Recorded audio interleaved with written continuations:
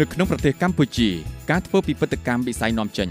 ដើម្បីពង្រីកសក្តានុពលវិស័យពាណិជ្ជកម្មបានរួមចំណែកយ៉ាងសំខាន់ដល់ការកាត់បន្ថយភាពក្រីក្រនិងលើកកម្ពស់កំណើនសេដ្ឋកិច្ចការដាក់ឲ្យដំណើរការនៅអភិក្រមគ្របដណ្ដប់លើវិស័យពាណិជ្ជកម្មឬហៅថា Trade Reform របស់រាជរដ្ឋាភិបាលកាលពីឆ្នាំ2008បានជួយពង្រឹងសមត្ថភាពរបស់កម្ពុជាក្នុងការដឹកនាំនិងចរចាជាមួយដៃគូអភិវឌ្ឍន៍ដើម្បីគៀងគរប្រភពជំនួយសម្រាប់ពាណិជ្ជកម្មនិងជំនួយបច្ចេកទេសពាក់ព័ន្ធពាណិជ្ជកម្មដើម្បីបន្តអនុវត្តយុទ្ធសាស្ត្រវិភាគសមាហរណកម្មពាណិជ្ជកម្ម TCIS Transform បានកំណត់អំពីសារៈសំខាន់នៃការកសាងសមត្ថភាពរបស់មន្ត្រីរដ្ឋាភិបាលនិងភាគីពាក់ព័ន្ធដើម្បីចូលរួមអភិវឌ្ឍវិស័យពាណិជ្ជកម្មនៅកម្ពុជាដើម្បីសម្រេចនៅបេសកកម្មនេះក្រសួងពាណិជ្ជកម្មដែលជាសេនាធិការនៃរាជរដ្ឋាភិបាលបានផ្ដួចផ្ដើមបង្កើតគម្រោងវិទ្យាស្ថានបណ្ដុះបណ្ដាលពាណិជ្ជកម្មនិងស្រាវជ្រាវក្រោមការផ្ដល់ហិរញ្ញប្បទាននិងជំនួយបច្ចេកទេសពីម្ចាស់ជំនួយពហុភាគីតាមរយៈកម្មវិធីគាំទ្រការអភិវឌ្ឍវិស័យពាណិជ្ជកម្មហៅកាត់ថា TDSP គឺជាគម្រោងមួយនៃការលើកកម្ពស់ពាណិជ្ជកម្មអាស្រ័យដោយកម្ពុជាមានគោលនយោបាយក្នុងការចូលទៅកាន់សមាហរណកម្មសេដ្ឋកិច្ចពិភពលោកដូច្នេះកម្ពុជាចាំបាច់ត្រូវការកសាងទាំងហេដ្ឋារចនាសម្ព័ន្ធច្បាប់បទបញ្ញត្តិផ្សេងវិទ្យាស្ថានបណ្ដុះបណ្ដាលពាណិជ្ជកម្មនិងស្រាវជ្រាវបានបង្កើតឡើងកាលពីចុងឆ្នាំ2014យើងអនុវត្តគម្រោងកសាងសមត្ថភាពតាមរយៈការបង្កើតនៅកម្មវិធីសិក្សាការបណ្ដុះបណ្ដាលមន្ត្រីរាជការនិងសាធារណជនការកសាងហេដ្ឋារចនាសម្ព័ន្ធតាមរយៈការបំពាក់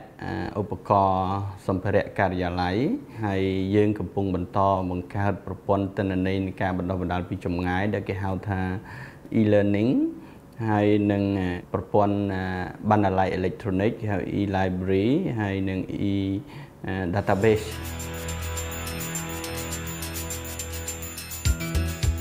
មុននឹងចាប់ផ្ដើមកម្មវិធីនេះយើងមើលឃើញថាប្រទេសកម្ពុជាជួបនឹងបញ្ហាមួយចំនួនដូចជាកង្វះធនធានមនុស្សផ្នែកស្រាវជ្រាវក៏ដូចជាការខ្វះខាតនៅស្ថាប័នស្រាវជ្រាវផងដែរមន្ត្រីរាជការទាំងនៅរបស់ក្រសួងពាណិជ្ជកម្មក៏ដូចជាស្ថាប័នក្រសួងពាក់ព័ន្ធដទៃទៀតក៏ដូចជាវិស័យឯកជនយើងមើលឃើញថាចំណេះដឹងផ្នែកពាណិជ្ជកម្មនៅមានកម្រិតហើយការស្រាវជ្រាវចំពោះព័ត៌មានផ្សេងតាក់ទងទៅនឹងការដឹកជញ្ជូនតាក់ទងនឹងផលិតភាពផលិតកម្មតាក់ទងនឹងខ្សែសង្វាក់ផលិតកម្មនៅមានកម្រិតដែលធ្វើឲ្យប្រជាពលរដ្ឋក៏ដូចជាភាគីពាក់ព័ន្ធពិបាកចូលទៅកាន់ព័ត៌មានទាំងអស់នោះដើម្បីគាំទ្រដល់សកម្មភាពពាណិជ្ជកម្មរបស់ពួកគេចាប់តាំងពីការបង្កើតរហូតមកទល់បច្ចុប្បន្នវិទ្យាស្ថានបណ្ដុះបណ្ដាលពាណិជ្ជកម្មនិងស្រាវជ្រាវបានបើកវគ្គបណ្ដុះបណ្ដាលចំនួន21លើកនៅមុខវិជ្ជាសំខាន់ទាក់ទងជាមួយពាណិជ្ជកម្មជូនដល់មន្ត្រីរាជការថ្នាក់ជាតិនិងថ្នាក់ក្រោមជាតិវិស័យឯកជនសិស្សនិស្សិតនិងសាធារណជនប្រមាណជាង 1000 នាក់លើសពីនេះវិទ្យាស្ថានក៏បានចងក្រងកម្មវិធីសិក្សាស្ដីពីពាណិជ្ជកម្មចំនួន20មណ្ឌលដែលត្រូវការរយៈពេលជាង250ម៉ោងសម្រាប់បណ្ដុះបណ្ដាលនិងឯកសារបង្រៀនចំនួន16មុខវិជ្ជាក្រោមថវិកាឧបត្ថម្ភរបស់កម្មវិធី TDSP យើងមានឯកសារបង្រៀនដែលល្អដែលខ្ញុំថាវាមានលក្ខណៈដាច់ដោយឡែកដូចជាសេចក្តីផ្ដាំនៃអង្គការពាណិជ្ជកម្មពិភពលោក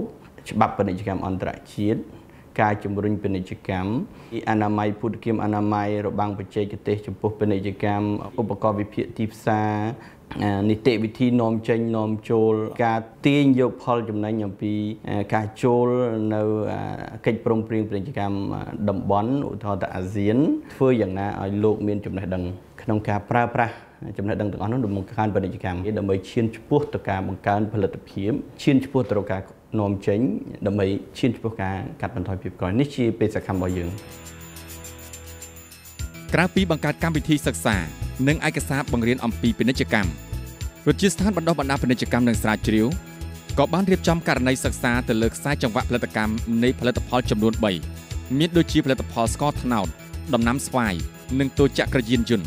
ដើម្បីកំណត់អំពីសក្តានុពលនិងបញ្ហាប្រឈមនានាដែលត្រូវកែលម្អសម្រាប់បន្ថែមចង្វាក់តម្លៃនិងធ្វើពិពិធកម្មនាំចេញទៅកាន់ទីផ្សារអន្តរជាតិលទ្ធផលនៃការស្រាវជ្រាវពីផលិតផលទាំង3នេះ ត្រូវបានបង្ហាញជូនភាគីពាក់ព័ន្ធតាមរយៈសិក្ខាសាលាដែលរៀបចំដោយក្រសួងពាណិជ្ជកម្មជាមួយដៃគូអភិវឌ្ឍន៍សិក្ខាកាមដែលបានចូលរួមក្នុងសិក្ខាសាលាគឺជាមន្ត្រីមកពីក្រសួងពាណិជ្ជកម្មនិងក្រសួងពាក់ព័ន្ធព្រមទាំងបុគ្គលិកតំណាងវិស័យឯកជននៅកម្ពុជា In mango is a new value chain that is just emerging. Traditionally, this was a commodity not much commercialized. Now it's becoming commercialized, and the country is discovering a big potential for export. We calculated that the value chain might generate more than $100 million of exports if specific measures are in place. So this is something that offers a big opportunity for farmers as well as enterprises. យើងបានសិក្សាទៅលើស្វាយទៅលើផលិតផលកង់ក៏ដូចជាផលិតផលស្ករត្នោតដូច្នេះបានជួយទៅលើកិច្ចការងាររបស់នាងខ្ញុំដើម្បីអភិវឌ្ឍទៅលើផលិតផលផ្សេងៗទៀតដែលមាននៅក្នុងខេត្តដែលយើងមានដើម្បីយើងជំរុញផលិតផលទាំងអស់នោះអាចចូលរួមទៅលើទីផ្សារទៅថ្ងៃអនាគត workshop ថ្ងៃនេះគឺវាល្អសម្រាប់ការងាររបស់ខ្ញុំការងារខ្ញុំគឺធ្វើការងារស្តង់ដារមុននឹងធ្វើស្តង់ដារមានថាត្រូវការសិក្សាជ្រាវជ្រាវអញ្ចឹងមានថានេះក៏ជាព័ត៌មានមួយចំណែកដែលគាត់បានផ្ដល់មកឲ្យខ្ញុំដែរបើមិនយើងធ្វើផលិតផលស្តង់ដារមួយយើងអត់ដឹងពីចំនួននៃការដាំដុះផលិតផលនៅក្នុងស្រុកយើងទេយើងក៏អាចធ្វើបានដែរសិក្ខាសាលានេះគឺបានជួយបន្ថែមនៅចំណេះដឹងដែលខ្ញុំជាមន្ត្រីនៃក្រសួងពាណិជ្ជកម្មក្នុងការណែនាំដល់អាជីវករពាណិជ្ជករទាំងឡាយដើម្បីឲ្យគាត់យល់ដឹងពីច្បាប់ពាណិជ្ជកម្មអន្តរជាតិការវេចខ្ចប់ក៏ដូចជាការរកទីផ្សារការស្វែងរកព័ត៌មានថ្លៃទាក់ទងនឹងទំនិញក៏ដូចជាបែបបទក្នុងការនាំចេញនាំចូលទៅប្រទេសក្រៅ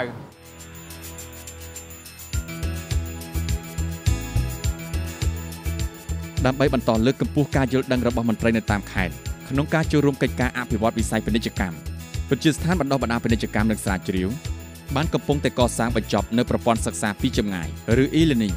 ប្រព័ន្ធបណ្ណាល័យអេឡិចត្រូនិកឬ e-library និងប្រព័ន្ធទិន្នន័យដើម្បីជួយសម្រួលមន្ត្រីថ្នាក់ខេត្តដែលមានការពិបាកក្នុងការធ្វើដំណើរមកសិក្សានៅរាជធានីភ្នំពេញពីខែកក្កដា2016នេះយើងនឹងចាប់ផ្ដើមដាក់ឲ្យដំណើរការនៃការបណ្ដុះបណ្ដាលតាមប្រព័ន្ធ electronic e-learning ដែលយើងមានប្រព័ន្ធទិន្នន័យដោយខ្លួនឯងមានលក្ខណៈស្តង់ដារអន្តរជាតិកម្មវិធីគម្រោង TDSP មានគម្រោងនឹងបញ្ចប់នៅក្នុងខែសីហាប៉ុន្តែអ្វីដែលខ្ញុំចង់បន្តទៀតយើងត្រូវអនុវត្តកម្មវិធីសិក្សាហេដ្ឋារចនាសម្ព័ន្ធដែលយើងមានជាងចាំបាច់ត្រូវមានការដៃគូអភិវឌ្ឍដើម្បីអនុវត្តទៅលើកម្មវិធីសិក្សាទាំងអស់នេះ